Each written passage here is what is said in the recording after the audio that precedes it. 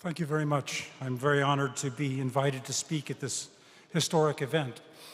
Higher education today is obviously in a deep crisis, and nothing could be more important than reforming the universities, but also in founding new ones that can recapture the ideals of the universities, the great universities of the past, and that will serve as models for those of the future. Originally, I was asked to speak here about academic freedom, but discussing academic freedom really involves discussing the larger purpose of the university. It involves what Cardinal John Henry Newman called the idea of a university. Does any such idea really exist? Considerable evidence indicates that the origins and development of universities involved improvisation, and that no master plan guided the operation. And yet something distinguishable, identifiable, does distinguish universities from other kinds of education. We seldom hear about the need for academic freedom in secondary schools. Secondary education involves mostly transmitting a body of knowledge that has been agreed as appropriate by whatever authority operates the school, the church, the state, the parents. And if instructors engage in scholarship, it's usually on their own time and not part of their regular duties. But higher education involves not only the transmission of knowledge, but also its production, scholarship as well as teaching. Higher education is based on the principle that the most advanced students should learn from those who not only acquire knowledge, but also contribute to it. Most professors are not trained in teaching or pedagogy. They're lecturers who impart knowledge to adults with the nuanced characteristic of how they acquired it. Scholarship and teaching are expected to complement one another, not conflict. The fact that this ideal has largely been lost in most universities involves trends, but there are trends that can be challenged, and that's something, in fact, we might want to talk about. So academic freedom is a value without which higher education itself is impossible, because without it, scholarship will lack integrity. But academic freedom is a tricky concept. It cannot become a license to allow scholarship and instruction to degenerate into mere opinions and inflict those opinions on a captive audience of students or a readership with the university's imprimatur.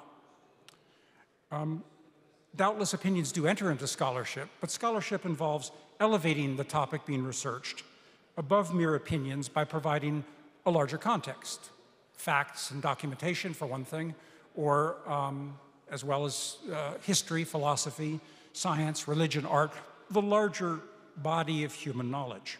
Otherwise, there's no lasting contribution to knowledge and no institutional benefit.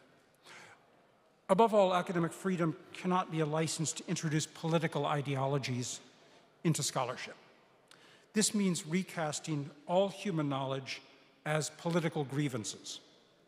This is precisely what has led to the deterioration of higher education, and not only must we not repeat or continue that mistake, we must find ways to reverse it, which is precisely what we are trying to do with the Collegium Intermarium. Recently, we had a stark example of this right here in Central Europe. Ironically, it involved another quite different university that was also recently founded with the avowed purpose of restoring the integrity of higher education. They introduced programs that were openly ideological and expected the taxpayers of Hungary to pay for it. Something similar had happened in the Czech Republic and right here in Poland only a few years earlier. When the taxpayers of Hungary refused, the university objected, and they specifically objected to the subject matter. The university claimed that its academic freedom was being violated. Yet this was a perfectly legitimate response by the Hungarian government and people. The episode was doubly ironic because the ideology they introduced has itself been documented to be responsible for intimidating instructors and students who hesitate to accept its academic legitimacy because of its ideological character. In other words, those who were aiming to curtail the academic freedom of others were invoking and distorting the very principle that they were violating. Paraphrasing Antoine de Saint-Just during the French Revolution, they might have proclaimed, "No academic freedom for the enemies of academic freedom." So while academic freedom has been abused in recent years by ideologues who politicize the curriculum and purge those who do not accept their ideology, in other words, the cancel culture as we call it, those who are purged or canceled can still invoke the principle to defend themselves. It is no reason to abandon the principle itself. But we have to discern carefully how it is being invoked and for what purposes in order to decide if it is legitimate and worthy of being defended. Various schemes have been devised in recent decades to guarantee protection for academic freedom. None of them has been very successful. The tenure system succeeded only in creating different castes of scholars. First, there are those who are privileged and protected to the point that they can enjoy the fruits of their scholarship, of their employment, without having to produce any scholarship at all. And then there are those, the growing body of adjuncts who are often have no protection at all and can be victimized at will. As an alternative, some have proposed that government authorities who fund universities should use the leverage that they enjoy in order to legislate statutory protections for academic freedom. But it's difficult for me to see how this could work. First, it involves state authorities in determining what views are acceptable and worthy of protection. We would get into the question of how to judge the value of scholarship and who judges it, how far various ideas should be protected, and so forth. This seems to me a prescription for endless quarrels and continued politicization. Increasingly, I am convinced that only one effective method exists for protecting and ensuring academic freedom, and that is publicity. Universities that punish lecturers or students for their research or views need to have their actions publicly known, so the public and interested parties can assess for themselves if the measures are justified. Like any freedom, after all, academic freedom is not absolute. For one thing, creedal institutions, faith-based universities, have a legitimate right to insist that their lecturers adhere to certain core doctrines of their faith as a condition for employment and for the privilege of publishing their scholarship under the institution's name. And students as well, of course, have this. But in any institution, if we find professors are really espousing doctrines that are beyond the pale of decency, Nazism, for example, or Stalinism, we might well decide that they should be disciplined or removed. But it must always be done openly, with reasons clearly stated, not furtively and not by stealth.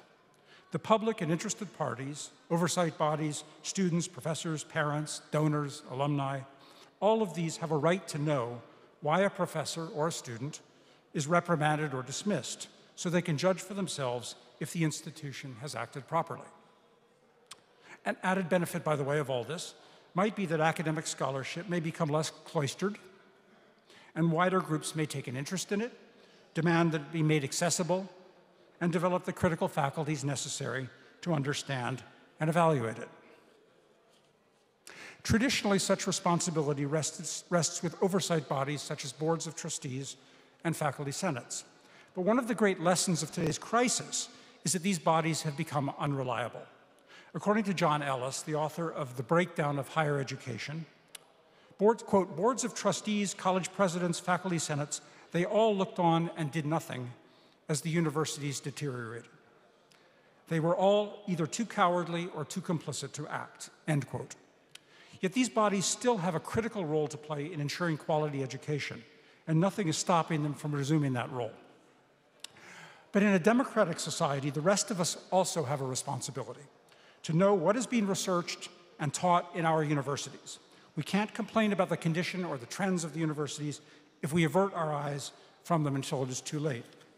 The corollary, too, is that those of us who work in the universities must hold constant discussions about the condition of our own institutions to ensure that we are respecting the principle and potential problems are addressed before they get out of control. An institution that will not discuss academic freedom is one that threatens it. And once it becomes threatened, it is more difficult to protect, for then open discussion is difficult, a fear factor arises, and those who would otherwise protect their colleagues themselves begin to feel intimidated and paralyzed. Controversy, after all, is not harmful for a university. It can be very beneficial. It demonstrates health, and intellectual courage. What is fatal is when scholars or universities are unable or unwilling to defend themselves in the marketplace of ideas and instead hide behind secrecy. This is the death of institutions, as we have seen repeatedly in the Western world. The striking feature about today's loss of freedom in the academy is that it does not come from outside. It does not come from tyrannical government. It does not come from moneyed interests. It does not come from dogmatic religion. The foremost threat to the freedom in the academy comes from within, from the academy's own privilege and arrogance and cowardice. That is why reforming existing institutions is not enough, and why we need new institutions, like the Collegium Intermarium. Thank you very much.